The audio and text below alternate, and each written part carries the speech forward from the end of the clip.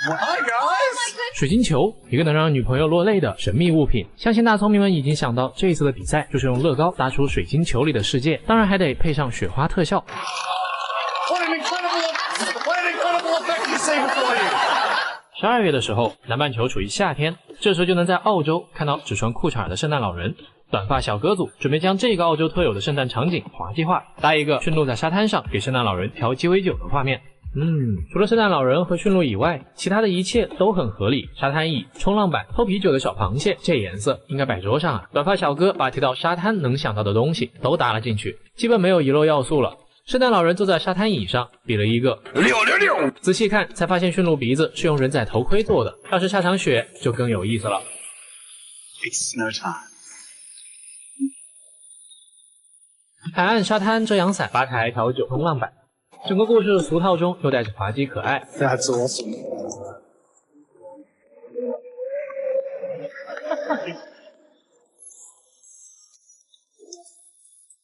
Looks great.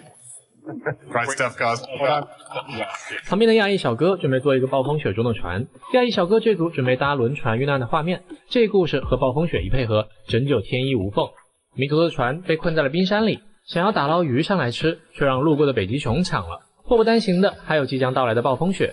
这一艘看似普通的船，下雪的瞬间终于惊艳了起来。哇！极端天气让船上的情况更加严峻，暴风雪的到来完美解释了船员的逃离。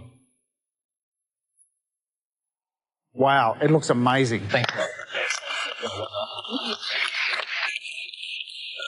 雪中湖简直是我目前为止看到的动物系巅峰。10小时创造乐高水晶球这期里，工作非常炫酷的胡子哥终于撸起袖子，秀起了操作。他们准备做一只顶着暴风雪的小狐狸。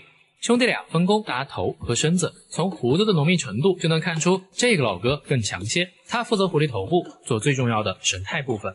乐高中动物和人类模型是最难搭的，大家对熟悉的东西更加敏感，难以容错。搭完头和身子，将两部分合在一起，胡子哥的零件运用起步大师水平。这眼神真的是有灵魂注入了。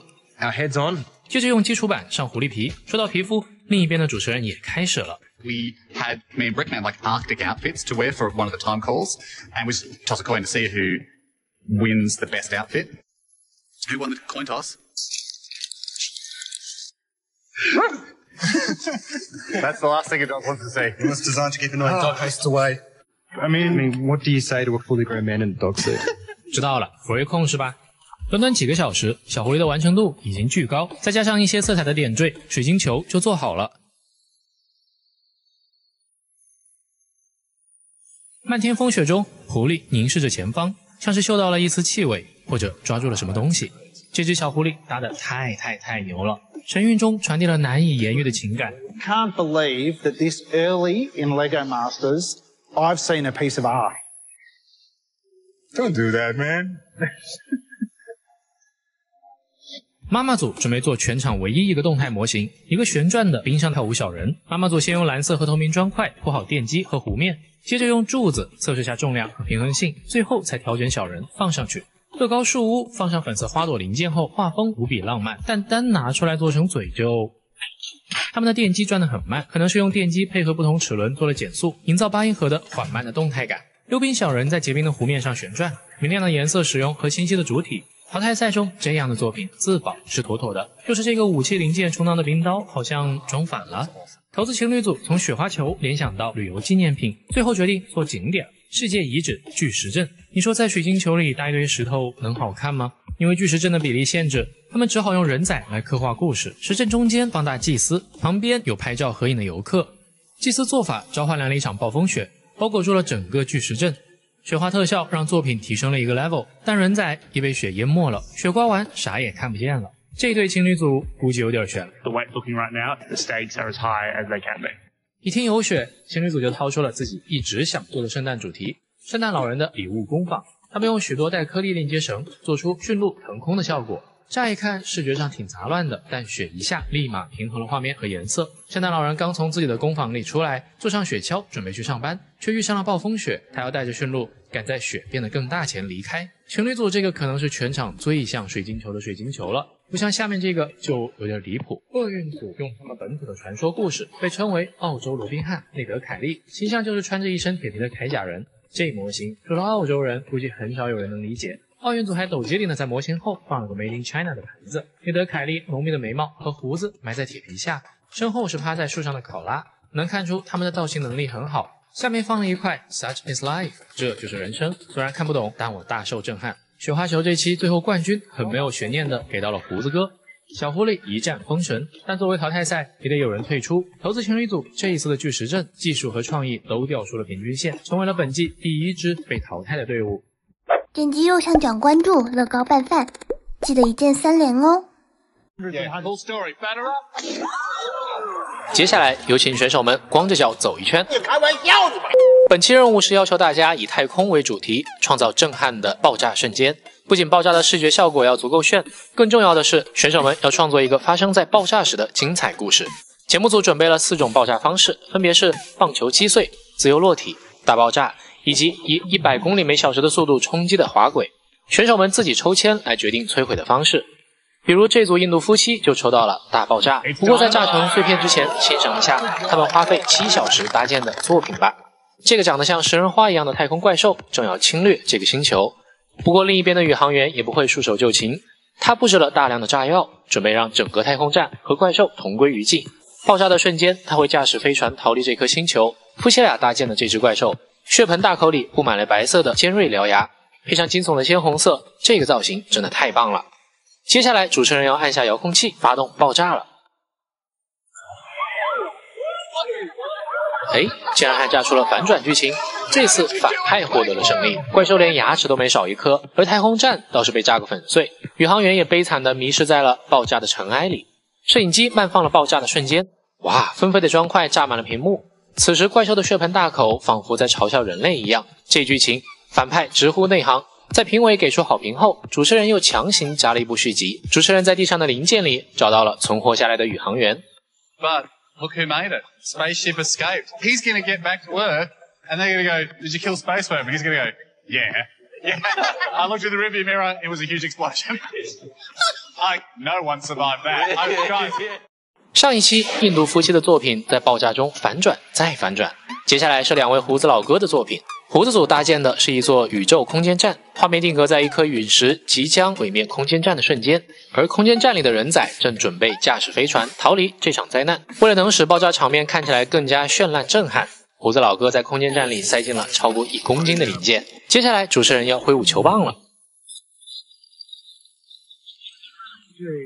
没想到主持人一棒打出了额外剧情，飞船不仅存活了下来，竟然还完美的着陆了，简直是科幻小说中的场景。Okay, are you feeling it with the tentacles? 小哥组做了一个紫色的大怪兽，弯曲的触手绑架着人仔，但怪兽却不能再继续嚣张了。他的身体里被插入了一支火箭，在被球棒击碎的瞬间，火箭会穿过怪兽的肚子。看过美版的同学一定觉得这只紫色的怪兽有些眼熟，因为在美版乐高大师里也有相似的造型。不过鉴于澳版出的更早，所以美版可能有一些借鉴的成分吧。接下来主持人要挥棒了。被击碎的一瞬间，砖块仿佛怪兽的血肉一般炸裂开来，火箭有点堵车，但还是成功的飞了出来。怪兽的粉色大脑也完美出镜，太精彩了。这对新婚夫妻选择搭建一座即将坠落在月球上的蜜月火箭，火箭里面有代表了夫妻俩的形象的人物，他们希望即使火箭坠毁，2个人也会紧紧抱在一起。Over. 成功了，夫妻俩完美的存活了下来。炸得满天纷飞的不是乐高，是狗粮啊！他们在火箭里塞进了很多彩色透明砖，在镜头下 bling bling 的闪烁着，非常漂亮。但主题是 space 太空，不是 sweet。他们因为过于专注故事而导致作品失去了太空感，过于卡通化，偏题了呀。I made it. 2, 1, hands off. Gonna take your hands off. 祖孙俩因为最后出现了一些意外，作品和故事都只剩下了一半。看看他们剩下的作品，在滑轨每小时100公里的冲击下，爆炸效果表现得怎么样？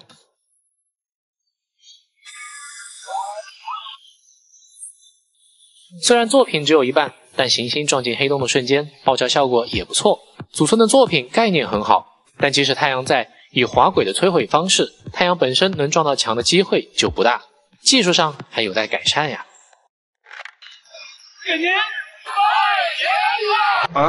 亚裔姐妹的这一组大爆炸比较硬核，她们做了一个湛蓝色的外星球，人仔们乘坐火箭想要来探索这颗星球，但可怜的人仔并不知道这颗星球即将爆炸了。